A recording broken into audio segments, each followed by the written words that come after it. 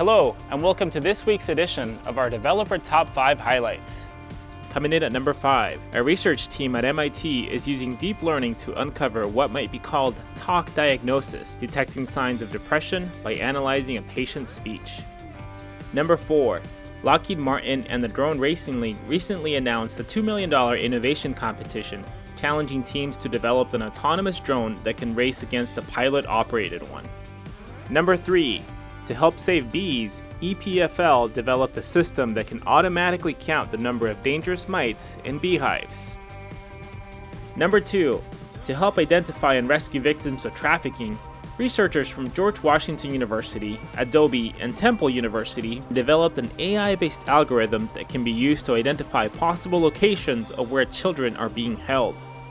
Number 1, a team from the University of Michigan developed an AI algorithm that can predict the future location of a pedestrian. This will help developers working towards a more robust computer vision system for robotics and autonomous vehicles.